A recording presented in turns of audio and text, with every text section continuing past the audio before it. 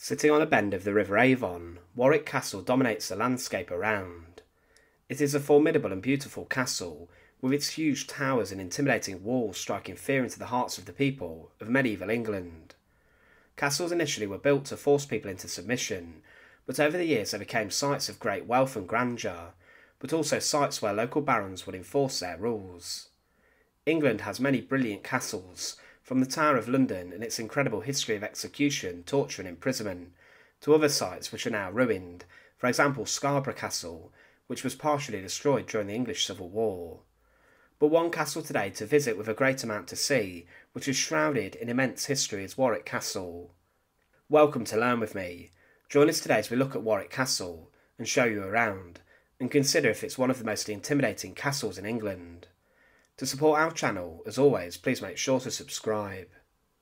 A fortified settlement existed on the site of Warwick Castle in the 10th century, with Ethelflaed, the daughter of Alfred the Great, creating a burh on it. It was used as a site to defend Mercia against the Danes, and it held a strong position next to the River Avon, near to the Fosse Way. But following the Norman Conquest, William the Conqueror realised how important the area was, and he created a motte-and-bailey castle on the site. Houses were ripped down to make way for this, and today the motte-and-bailey castle site can still be seen inside the inner bailey of the castle, and it offers brilliant views of the surrounding area. William appointed Henry de Beaumont as the first constable of Warwick Castle, and he then became the first Earl of Warwick. He created a church within the walls, and then his ancestors would continue to expand. During Henry II's reign, the motte-and-bailey was replaced with a stone-keep castle as technology got better, and the new castle featured a large curtain wall for protection. Traditionally, the Earls of Warwick could stay loyal to the monarchy, but as they were powerful and wealthy they could be considered dangerous for the king and his queen. The castle was first taken in 1264, after Simon de Montfort, the 6th Earl of Leicester, captured it. Part of the wall was then destroyed to prevent it being used as a power for the king. The Earl of Warwick in this was then held for ransom after his capture, and following his death the Beauchamp family owned the castle for 7 generations. In 1312, Piers Gaveston, the first Earl of Cornwall, and favourite of Edward II, was held a prisoner inside of Warwick. He was rumoured to have been the king's lover, but Gaveston was then quickly taken out to nearby Kenilworth and a forest, and for angering the barons, he was brutally executed. The Earl of Warwick then refused to have his body on his land, as he was so disgusted by him. Further expansion at Warwick Castle took place, as a gatehouse and barbican were created, along with 2 huge towers known as Caesar's Tower and Guy's Tower. Then the Watergate Tower was added, and with this they stood tall above the local town. Caesar's Tower in particular has a grim dungeon, which was incredibly feared, and it was said that prisoners from the 100 Years' War of the 14th century were so scared of ending up inside of the dungeon at Warwick that information got back to the continent about it. The long line of the Beauchamp Earls ended when Richard Neville, who was also referred to as Warwick Kingmaker, became the Earl of Warwick through his wife's inheritance of the title. Neville was considered the most powerful man inside of medieval England, and was referred to as a true power behind the throne. Neville would even imprison the king, Edward IV, inside of Warwick, and he tried to rule in his name. During the Wars of the Roses, whoever he supported, it was said, would be king, and he even managed to dethrone Edward IV after turning on him in favour of his enemy, Henry VI. However, the Kingmaker was killed at the Battle of Barnet, fighting against Edward IV during the Wars of the Roses. The castle passed to George Plantagenet, who was also seen as a turncoat, and was later executed inside the Tower of London by his brother Edward, and was drowned in a barrel of wine. As technology changed, the castle was upgraded, and a member of staff known as the Keeper of the Artillery was created to make sure that the castle's gunpowder stores were sufficient. It was said of the castle in the Tudor times that the dungeon, now in ruins, standed in the west-northwest part of the castle. There is also a tower west-northwest, and through it a postern gate of iron. All the principal lodgings of the castle, with the hall and chapel, lie on the south side, and here the king doth much cost in making foundations in the rocks to sustain that side of the castle, for great pieces fell out of the rocks that sustain it.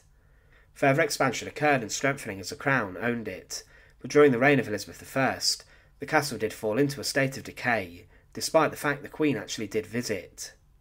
A wooden building was created for the Queen to stay in, but during the 17th century the Greville family owned Warwick. It even had a role in the gunpowder plot, as the plotters stole horses from the stables there to help their escape. It was then besieged during the English Civil War as it was held by parliamentarians, and it was said our endeavours for taking it were of little purpose, for we only had 2 small pieces of cannon, which were brought from Compton House, belonging to the Earl of Northampton, and those were drawn up to the top of the church steeple, and were discharged at the castle, to which they could do no hurt, but only frightened them within the castle, who shot into the street and killed several of our men. The siege was later lifted, and later prisoners were held inside the castle's towers again. Further improvements occurred at the castle, and instead of becoming a traditional site of a castle, it transitioned to become more of a stately home, where the wealthy would congregate with the Earls of Warwick for lavish parties. Future kings would visit and escape the city for the weekend, and would be entertained, but then with the advent of tourism, the castle became one of the most visited sites across England, with even foreign visitors coming to see its grand history. But now let's have a look at some of the brilliant parts of Warwick Castle. The curtain wall of Warwick is colossal and huge in its size, and it offered a great deal of protection to the castle. But also it was a clear message to attackers to stay out and think twice about trying to storm it. Guards would patrol up and down the walls on the ramparts that linked the different towers. Guy's Tower was built in the 14th century and has 12 sides and 5 stories. Inside here were medieval toilets, rooms and bedchambers, but also guard rooms. During the Civil War, the windows in the rooms were enlarged to allow handheld cannons to be used. It was originally used to house the Earl of Warwick's guests, but it was also used as a place to house prisoners, who left graffiti inside here on the walls. The weakest and most vulnerable part of the castle was its gatehouse, and at Warwick there was a barbican which was added, which allowed extra protection. This was a walled passage that was fitted with a drawbridge which could be pulled up, and also there was a portcullis, which could be dropped to trap attackers inside a narrow passageway. This also contained murder holes, and from here stones and human waste and boiling substances would be poured down on them, along with arrows and other weapons, and the attackers were picked off. The jail is found in the basement of Caesar's Tower, and was one of the most feared in the whole of England. It was a place which had an open drain running through it, but also had an oubliette. This was a dungeon which was so feared that a prisoner would be left and simply forgotten. Prisoners inside here could not stand and were locked in there for 24 hours a day, 7 days a week without any freedom. Guards would starve them, and they would be living with the remains of the former prisoners, but also with rats and other vermin. Inside the jail were also leg stocks and chains, where prisoners would be held in manacles. It was a horrifically savage place to find yourself imprisoned. But when you enter the staterooms today, you're met with a complete juxtaposition from the horrors of the oubliette.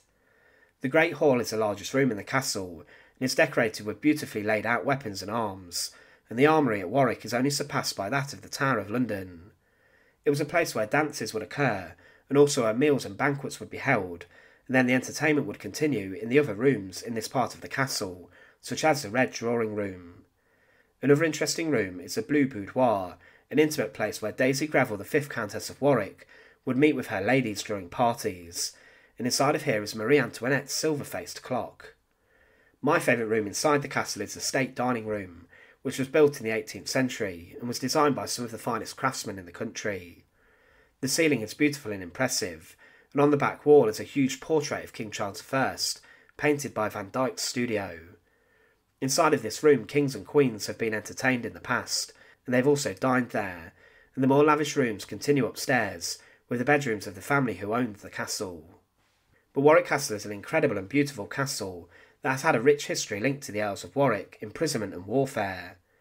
During the medieval times it was possibly the strongest castle in the land, and was one of the most lavish, but as the centuries rolled on there wasn't much military need for it to remain garrisoned by soldiers. But it was present in all the major conflicts that hit England since the Norman Conquest, being besieged during the English Civil War, but also a place where the king was imprisoned during the Wars of the Roses. Today Warwick Castle is one of the most spectacular but intimidating castles across the nation. Thanks for watching. To support our channel, please make sure to subscribe, and once again, thank you so much for watching.